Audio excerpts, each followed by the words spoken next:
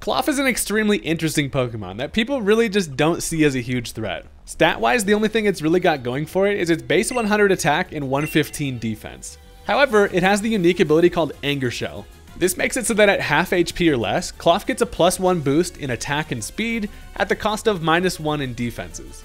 We can pair this with Swords Dance to get an immediate +3 after living an attack, and Trailblaze can boost its speed even further. Once this thing's fully set up, KLAWF is an absolute monster with Stab Stone Edge and coverage with high horsepower, and honestly this thing is just really fun to try to pull off.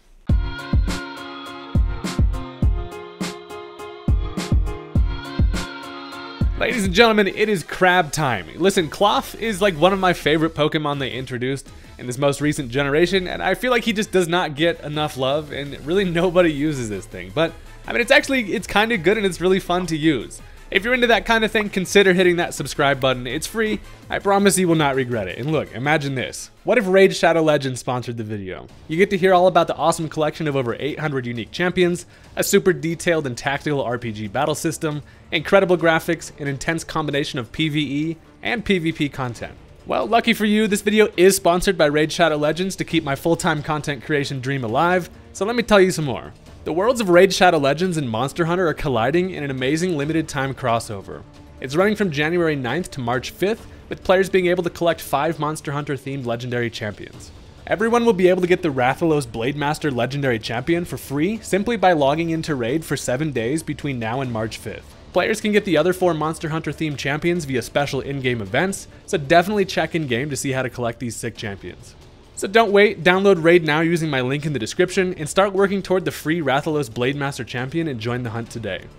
Also, the most exciting update to happen in Raid is the Cursed City. It has 100 stages to complete, including stages where you'll need to take down 2 of Raid's bosses at the same time. You can even get your hands on a mythical champion by working your way through the Cursed City and completing various quests. If you haven't started playing yet, now is literally the perfect time. Click my link in the description or scan my QR code on the screen to get insane bonuses available only via my link, and you'll immediately receive 500k in silver, energy in chicken, and the epic Juliana champion after reaching level 15. She's a boss killer and attack type warrior, wielding the magic affinity, and she's extremely powerful versus enemies with affinity. Come find me under the name Haydunn and join my clan, the King Boos, and we'll be legends together. So just hit my link in the description and I'll see you guys on the battlefield.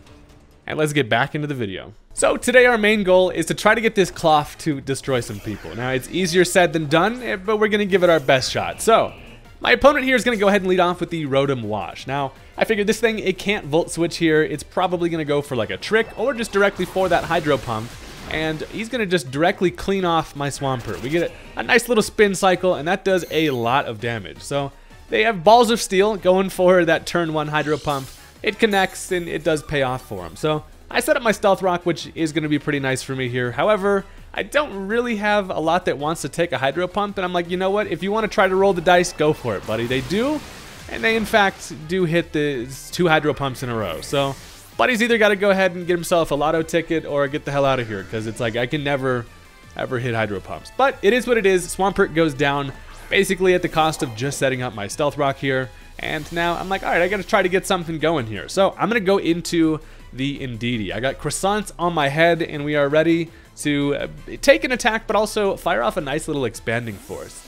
Indeedee actually looks really good in this matchup, and Expanding Force hits pretty much everything really hard, other than the Malamar, I suppose. But they decide to switch into the Gyarados. Now, these things are generally pretty bulky fellas. However, it's still not going to be able to take 2 Expanding Forces. And I feel like not a lot of people understand that Indeedee is quick as hell. I do a huge chunk of damage with that Expanding Force there, and I'm thinking, okay, they probably switch into Malamar if they are going to switch here. However, they do just stay in, and the Dazzling Gleam takes care of it. So we basically are both down our water types, and I'm feeling pretty good about that because I did not want to be swept by a Gyarados today, and that's good for KLAWF in the long run. So now they get a free switch and they decide to go into that Malamar. Of course, I do have the coverage that I revealed with the Dazzling Gleam, and I know that I can probably take 1 attack from this thing, as they decide to go for the Night Slash. They can't really superpower at this point yet.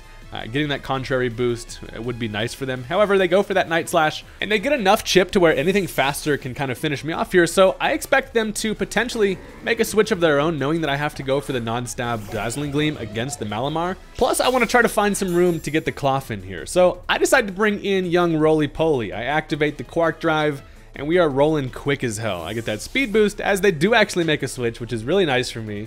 And they decide to go into the Porygon Z. But he stole my nickname, and I'm not having that type of activity out here. So this thing it's an interesting mon here where I'm special attacking where I can go for a Steel Beam and do a whole bunch of damage, but I do half to myself. So I just decided to go for the Earth Power, knowing that that's a 2-hit KO anyway.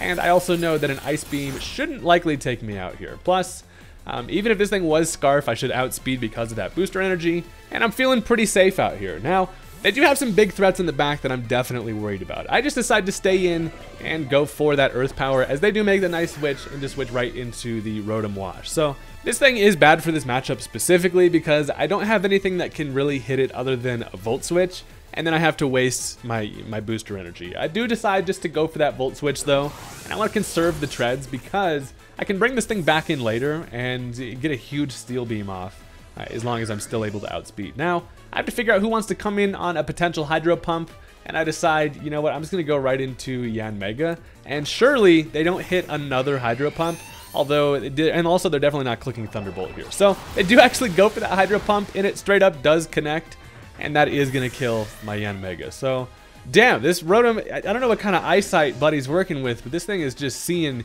everything in 4K out here and just landing everything. But with the open battlefield, this actually leaves me a nice opportunity to go into the KLAWF here. Now, this thing's hitting every single Hydro Pump, and I feel like this thing can see the damn future at this point, but rather than going for a Trailblaze, I'm going to go ahead and click the Swords Dance. I decide to roll the chance of them potentially missing the Hydro Pump, giving me the free Swords Dance, and then I can Trailblaze. But they actually connect on another Hydro Pump. I swear to God, this might be the luckiest Rotom I've ever seen. But that's actually not all that bad, because what that does is knocks me down to my Focus Sash. It also is going to activate the Anger Shell. And as long as we have 1 HP, baby, the KLAWF is alive. And that is going to entirely mess with every single stat I have. But most importantly, it gives us an extra attack boost, sitting us at +3, and we're also at +1 speed. Now, we're in a spot where I can go for the Trailblaze, and that definitely knocks out the Rotom, and gives me a speed boost as well. So, unfortunately, they decide to switch, and they're going to actually go into the fake-ass Entei with bananas on his head, and the Gouging Fire is a huge threat. It is going to be an Air Balloon Gouging Fire here. I go for that Trailblaze, and while it doesn't do, a whole lot to this thing, it does give me that extra speed boost and pops this thing's balloon to where now I could click the high horsepower, but instead I decide to go for the Stone Edge because I don't want to touch this thing in case it went for the Burning Bulwark. But I do connect on the Stone Edge, which is actually amazing, and that just takes care of the Gouging Fire. So that is one of the biggest threats out of the way. And now we have another huge threat directly in front of us, which is the Flutter Mane. So the most important thing to note is this thing did not activate a booster energy with a speed boost, which means my KLAWF should actually be faster with the +2 boost, and I am. I connect on a high horsepower, and I Horseshoe Crab the shit out of that dude, and down goes the, the Flutter Mane. Two of the biggest threats in the game, KLAWF is just taken care of, and we are feeling fantastic about that thing being gone. So now they decide to go into the Malamar. I'm thinking the only thing that knocks me out here is probably like a Sucker Punch. If it's not carrying the Sucker Punch, however, it is going to get his ass Trailblazed, and I figure at this point I don't have my Psychic Terrain up to block any priority, but I go for that Trailblaze, and they do not have the Sucker Punch. It takes care of the Malamar. Squilliam Fancy Sun is going down, and KLAWF is on an absolute tear, the likes of which we've never seen before. But they can now bring back in this Rotom, and with some Stealth Rock Chip, it's looking like a Trailblaze at +3 should likely just take care of this thing. And I am, again, faster than damn everything. These crab legs are underestimated as hell. A Trailblaze takes care of the luckiest Rotom of all time. And again, the KLAWF, all you gotta do is find an opening for this dude, and it can make a difference in a match. And it's actually, its ability is super fun and very unique. So their final Pokemon is, of course, going to be the Porygon Z. And sorry for this little ducky, I can go for that high horsepower. I do connect once again. 95% accuracy moves basically mean 50%, but we connect, and down goes the Porygon. And KLAWF is just, call this thing the janitor, because we be sweeping out here. That was amazing and honestly kind of hilarious. So this thing is so much fun that I decided we're going to go for a second match here. So here we have a game against a pretty scary looking team. Now it looks like they have the Glamora as a lead. They also have the Hisuian Zoroark to be afraid of. And in general, some pretty interesting Pokemon. So let's go ahead and jump into the match. So my opponent is going to go ahead and lead off with the Glamora. Now, a lot of the time, people try to bluff the lead whenever they have a Hisuian Zoroark, so I'm going to toss out the Swampert, who does have a good, matchup against the Glamora. However, I just want to see if this thing is actually going to be a ghost. But it turns out they go for that Stealth Rock there, which tells me this is in fact going to just be a regular-ass Glamora. And I can just get a nice little Earthquake off here, where a lot of the time these things are Focus Sash. It does reveal that Sash there, so not only is it able to take a hit, but since I touch it with the physical move, of course it does get up its Toxic Spikes with its Toxic Debris ability, which is kind of annoying, but honestly this is the main reason why I do have the Rapid Spinner in the form of the Iron Treads on my team, which is very important, especially for KLAWF, who a lot of the time relies on its Focus Sash to get going. So I just decided to go for the Flip Turn here. It does, of course, activate the second layer of Toxic Spikes, but it finishes off that one final HP. And that thing did not have any coverage against the Swampert, so I'm still relatively healthy with this thing. I can tuck him in the old back pocket, and at this point, we have an empty battlefield. Now, I decided to go into Young Roly-Poly to do some rolling and spinning. I do want to ensure that I can get rid of both the Stealth Rock and the Toxic Spikes if I want KLAWF to have any chance at his setup.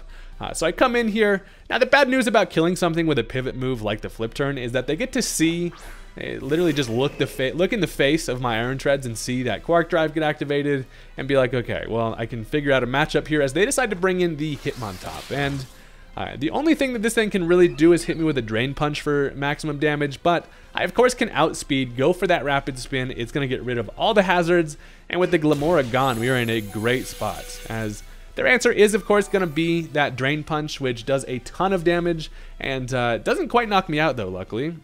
However, at this point, I know for sure a Mach Punch is coming, and one of the ways that I've ensured that priority is not a huge issue for this team is, of course, with the Indeedee. So I'm going to bring out the Croissants like it's breakfast time, bitch. I can come in, activate that Psychic Surge, and that is going to be like, hey, actually, that priority you were thinking about, that's going to have to be a no for me, dog. So the Mach Punch, of course, does not work in the Psychic terrain. Our Magical Grape Juice just blocks these fists. And at this point, I'm actually pretty free to click Expanding Force. I have a great matchup against the Hitmonchan, who definitely does not want to stay in here, but also I can hit pretty much everything for some really solid damage. I feel like this Pokemon is such a sleeper Pokemon just by itself even. But I go for the Expanding Force as it hits a Flygon, and then it actually turns out to be the Hisuian Zoroark, so that thing goes down. They don't have the double Focus Sash, as that thing is not going to be able to take that. Except now they get a free switch into whatever they like. Now, they decide to go into Gardevoir, and then I'm thinking, hold on, this thing probably actually doesn't have much to hit me with. I can go for an Expanding Force just for my most damage. As it turns out, they're going to go for the Hypnosis, and that's not something you often see on the Gardevoir, so it does actually connect. They get lucky on the accuracy roll there. Puts my ass to sleep, and then I'm like, damn, okay, I don't really feel that safe switching into anything here, so I'm just going to stay in and kind of see what this thing wants to do. And it turns out it's actually going to have the Dream Eater. And first of all, I respect the set. It's not often you see a Dream Eater set. I've always wanted to try to mess around with it. It's just really not as reliable as you'd like it to be. But in the Psychic terrain, it gets the boost in damage, and that does a lot, even as a not very effective hit against the Indeedee. And I do want to ensure that I can keep Indeedee around. That's because I want to make sure I can get that Psychic terrain back up later. Because of the fact that I need to block priority, especially with that Mach Punch Hitmonchan running around. So I decided to switch in the N-Mega here, and at this point, I go for the Bug Buzz. It's not going to do very much damage here, but it does activate my Throat Spray, which gives me a nice little +1 in special attack. As sadly, with that Psychic terrain up, a Psychic from the Gardevoir is actually going to be enough to knock out the Yan-Mega. So we are not very bulky of a bug over here, and we are going to go down to that. So listen, this Gardevoir is becoming quite the damn problem, and I can't quite set up the KLAWF yet. So I decided to just go into the Swampert. I know that I should be able to take pretty much any attack from this thing and then knock it out at this range from an Earthquake, as they actually decide to go for a second Hypnosis. And I'm like, oh damn, that's what we're doing, huh? Just ignoring the Sleep Clause. Well, luckily they do miss the Hypnosis, which is deserved, and I am able to knock it out with an Earthquake. So that's a little bit of a crisis averted there at that point, and I get a little bit of leftovers, and honestly Swampert is in a pretty decent spot here. So now they decide to go into the actual Flygon. This is not going to be the Zoroark, but he is flying high as hell. And Flygon is a bit of a threat here, where I know that I can't knock this thing out here because I don't have the Ice Punch, but I also know that I should be able to take one Earthquake, and I do take it relatively nicely. Allows me to fire off a Flip Turn, and I do a nice little chunk, you know, to the Flygon there. So this allows me to switch into whatever I like, and I'm like, okay, I'm gonna go into the Iron Treads. While I've used up my booster energy at this point, I can basically test to see if I outspeed this thing is not Scarf and I'm able to kill it with a Steel Beam. However, if it is Scarf, it's gonna outspeed me and knock me out. It turns out it is gonna be Choice Scarf because that Earthquake does take care of me, and down goes the Iron Treads. I have a few higher base speed points than Flygon ordinarily, so if it wasn't Scarf, I would have outsped there. But I don't. And now I'm like, okay, shit, this thing is actually a bit of a problem here. It's actually a huge problem. I decided to go into Indeedee because I want to get that Psychic Terrain up. I have the Terrain Extender. It's going to stick around for 8 turns. And while I know that this thing is going to knock me out with the Earthquake likely, I can at least have gotten that up and try to see as a last-ditch effort if I can get the KLAWF going. So Indeedee goes down, and I'm getting my ass beat the hell up by a Flygon, but one of my only answers here, or at least main answer, is going to be able to go into the KLAWF. So this thing comes in mooing like a cow, and I know that I'm going to need a speed boost to be able to outspeed this thing. I also know that it's going to knock me down to 1 HP here with that Earthquake, and I decided to click the Swords Dance. So they knocked me to 1. Of course, that's going to activate my Anger Shell, which most importantly gives me our, you know, free attack and speed boost. And you do not want to make the KLAWF angry out here. So I get that +1 speed. Now, of course, a Choice Scarf Flygon is also at +1 speed, and it's just higher base speed. So it should be able to outspeed me if it's just an ordinary kind of jolly max speed Flygon. But I went for the Swords Dance just as a last-ditch effort at basically at this point. And now I'm like, okay, I'm just going to click the Stone Edge. And as it turns out, this Flygon is not running full speed investment because I'm able to outspeed at just +1. And I am incredibly confused. I don't know what the hell this Flygon is working with, but KLAWF outspeeding there is like the most clutch thing ever. And it was kind of just my last ditch effort to try to turn this match around. And now, with that thing gone, we connected on a Stone Edge, luckily. But they bring in the Hitmonchan, who, of course, can go for the Mach Punch, but you cannot in the Psychic Terrain. And I feel like not a lot of people respect the Psychic Terrain with that matter. Being at 1 HP, I obviously block that, and then I can fire off a high horsepower, and at +3 attack, that is definitely taking care of the Hitmonchan. And we have effectively turned this game around by the Flygon being some type of, like, maybe it was like max HP by the way that flip turn did enough. I don't know if that flip turn did enough or not. Overall, I'm confused, but they now go into the Gyarados, and I actually missed my Stone Edge, which is wildly unfortunate. But KLAWF has effectively saved us this match, and that is because Gyarados is going to be their final Pokemon, and I should have enough answers to this thing, especially with the Reuniclus. So I'm going to decide to go into the Jelly Belly here. Now I know, of course, if this thing has the coverage with Crunch, I should be able to take at least 1 attack, but then I can fire off a nice little Expanding Force and hopefully do a lot of damage to this thing. Now it turns out they're actually going to go for the Terra, and they've been kind of just keeping the Terra in the back pocket here. They're going to go into fully just Terra Water. Now the reason for that is mostly just because maybe they expect to have something like the Thunderbolt.